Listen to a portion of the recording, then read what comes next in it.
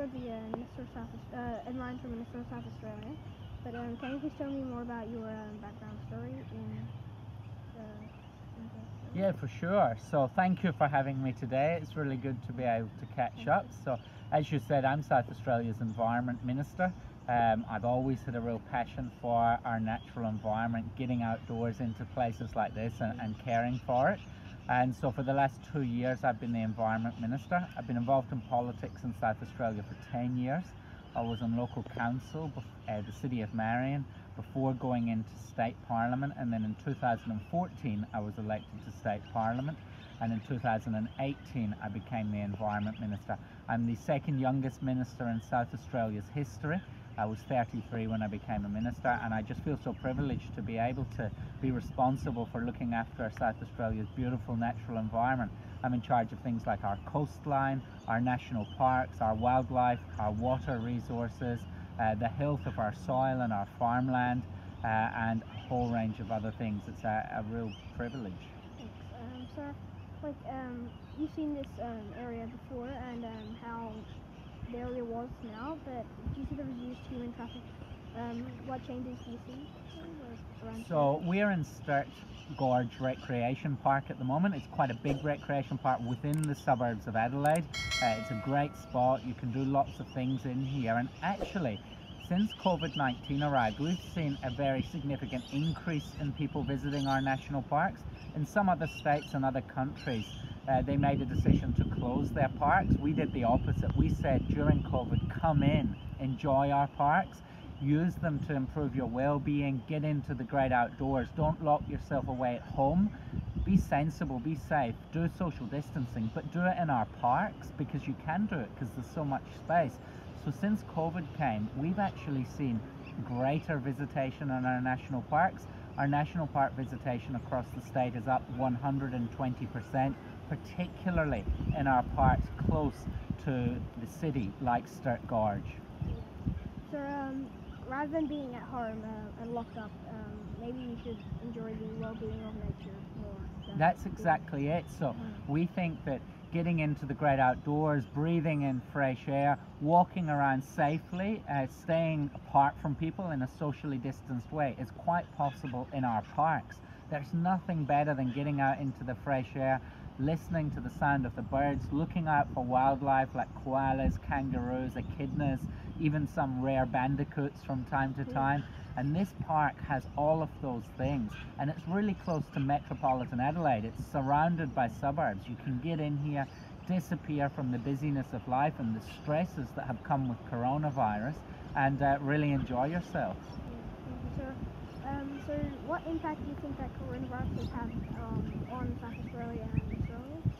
So there's no doubt there's been a whole range of impacts from coronavirus, particularly health impacts, and maybe even more so in South Australia, economic impacts, people losing their jobs. We haven't had a terrible impact on our health because we've done really well. We haven't, tragically 4 people died in South Australia, but compared to other people, that's a very low number. And we've only had about 430 infections of coronavirus, amongst the lowest in the world. But we do have economic impacts, and we've got people whose mental health has been impacted because they've been isolated from friends and family. There's been a lot of anxiety and fear, and that's one of the reasons we're saying to people, get outdoors, sensibly social distance, but immerse yourself in nature, because that's far healthier. It's good for your well-being, it's good for your physical health, but perhaps even more importantly, your mental health as well. So thanks. So basically from Corona, so South Australia, I think, is the lowest number of cases in the whole of Australia. Yeah, so South Australia's had a great result with coronavirus. We've had amongst the lowest rates of infection in the world. We've only got about 430 infections, and sadly 4 people died, but that's a very low number. So we can be really proud in South Australia of what we've achieved, how we've done the right thing in terms of social distancing, slowing down that rate of infection, and looking out for each other. So if there's anywhere in the world you want to be, it's the country of Australia. If there's anywhere in Australia you want to be, it's the state of South Australia. I'm really excited by how we've done well here. Yeah. So I've got one last question. What message do you want to say about coronavirus to NASA and our viewers? I think the message that I would give as a minister in the government of South Australia is to really, we want to look out for each other during this difficult time, not just in Australia, but we want to say to people in other parts of the world, look to South Australia and see what we've done right here and learn from us, because we have done really well and we need to be proud of that. We need to get the message out there, and we've done so in a way that hasn't seen the lockdown of our state.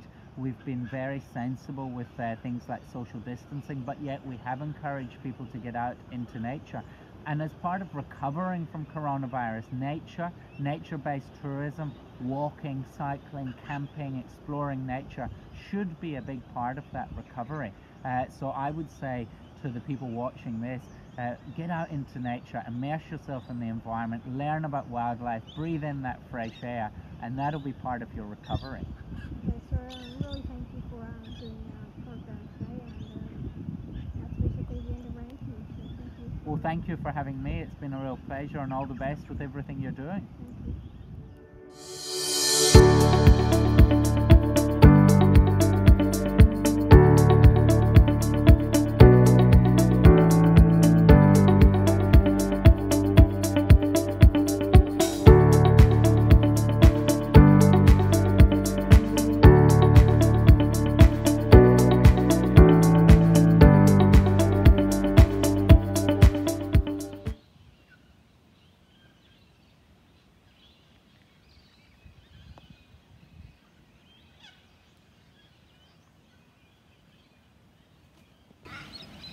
So right now we're at Sir George Park, and you can see everyone maintaining social distancing, riding their bicycles, and just maintaining social distancing, walking across on this beautiful Sunday. It's a really good day today, and we've come to do a report on COVID-19 NASA Space Challenge.